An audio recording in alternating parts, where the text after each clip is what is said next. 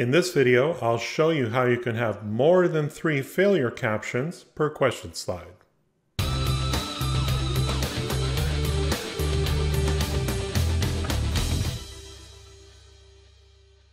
Okay, you may have encountered this issue before. If you have a question slide where you wish to give your learners 4, 5, 6, 7 tries, or even infinite tries, you are limited to 3 failure captions. Now, you can, of course, use advanced answer option to provide a unique feedback caption for each one of your distractors in a multiple choice question slide. But if you want to progressively give them a little bit more information each time they try, you're going to want to increase the number of failure captions just to give them a little bit more. In this video here, we'll show you exactly how you can do that using variables and advanced actions. So you can see here actually there's the failure messages that we're talking about in the quiz panel in Adobe Captivate. The maximum I can choose is 3. In this particular example, I'm giving them 5 tries to get this knowledge check multiple choice correct. So in this case here, I'm going to get rid of these failure messages. I'm not going to use those whatsoever. And in this case, instead, what I've done is I've created a multi-state object that's going to take care of all of those different messages. So as you can see, I've called it feedback caption, and you can quickly see here if we go into state view, all the different messages that I've set up. So there's incorrect 1, where I tell them this is the first attempt, second attempt, so on, right up to the 5th attempt, where we give them the final click anywhere or press Y to continue. And how I achieve that, by the way, is hidden on my timeline, but also hidden to the learners as well, is this click anywhere smart shape, which is set up to be completely transparent, and it's not visible in output by default. It kind of works on quiz question slides. As long as they click anywhere where it's basically blank, they will be able to, of course, continue to the rest of the slide. Pressing Y will also work as well, because we've actually set that up with a shortcut key to work with the Y key on your keyboard. I'm going to hide this on my timeline because, of course, I still need to work on this slide.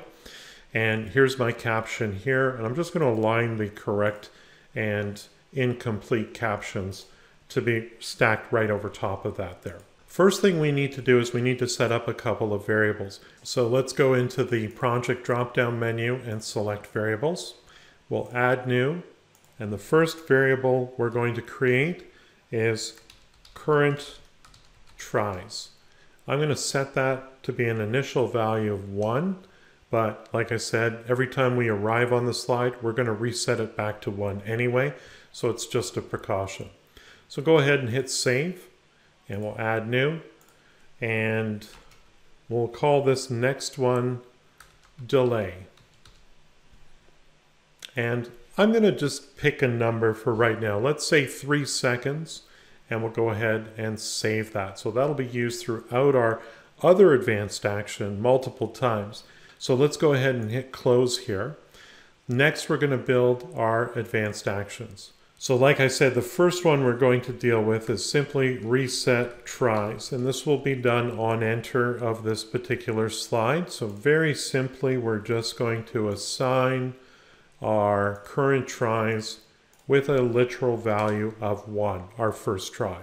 So let's save that as an action, click OK, and we'll go ahead and create our new advanced action at the same time that we're in here. So I'm going to call this advanced action incorrect attempt, and the first thing we're going to take care of is the 5th incorrect attempt. So we're going to start with 5 and rule that out as a possibility first. So we'll go with incorrect 05, and this will be a conditional advanced action, and we're going to look at our variable that we created, current tries.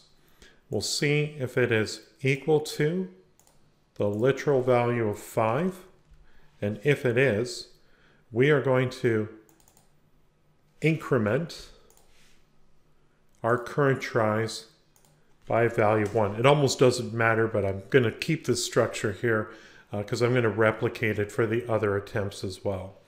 We're going to change the state of our feedback caption to the 5th item here, the incorrect 5 state here.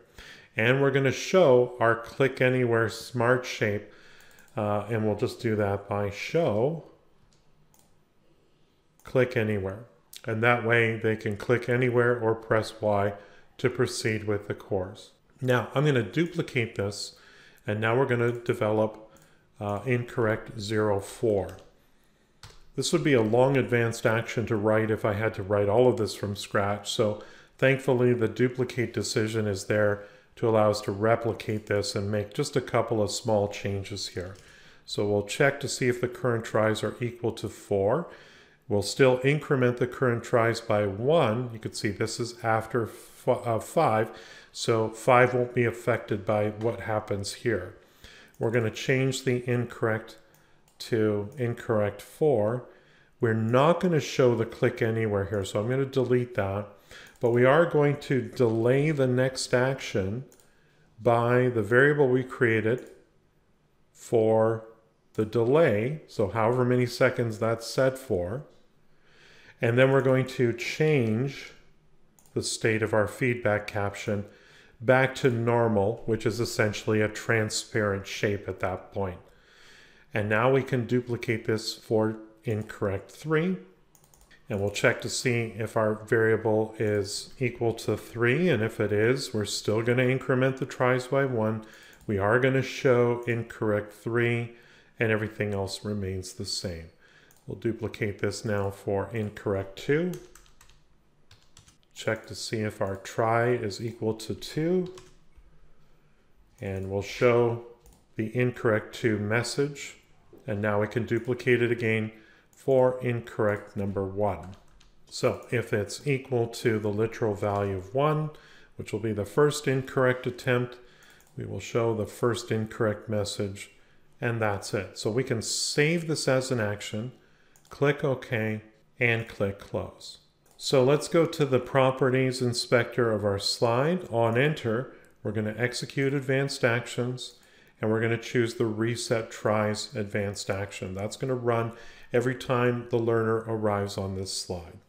Now you might be thinking that we would run the other advanced action from the last attempt on the quiz panel, but in fact what we're going to do is we're going to use the Advanced Answer option, which is available if I select each of my distractors one at a time and select Advanced Answer option. We're not going to show feedback, but we are going to execute our advanced action, and that's incorrect attempt. We're going to do the same thing for the other distractors as well.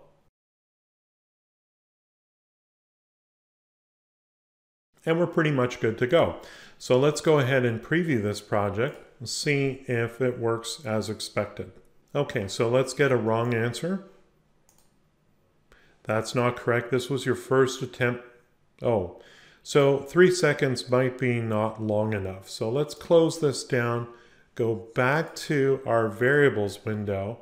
And again, you know, the advantage here is because we have that delay on multiple tabs in our advanced action, I don't have to update that value in 4 or 5 different locations. I'm thinking 5 seconds now that I've seen it might be more appropriate. So let's go ahead and update that variable to have a value of 5. And we'll go ahead and we'll do a preview again and see how that works. Okay, so let's get a wrong answer. Okay, this was your first attempt to answer this question. Please make another selection. Kim Campbell. And we can just do this until we've exhausted all of our attempts. That's my 3rd attempt. Let's try Paul Martin. That was your 4th attempt. And we'll exhaust our attempts now. Submit. And of course, what's happening, you don't see it, but on the slide now is my Smart Shape used as a button, which is completely transparent. So I can literally press Y to continue, and it goes on to the next slide. Or I could have clicked anywhere. If you thought this video was useful, please like and share it with your colleagues. If you need help with Adobe Captivate, hire Paul for one-on-one instruction. Paul's goal is to focus on lessons based on your specific needs. Visit his website at captivateteacher.com and don't forget to subscribe to his YouTube channel.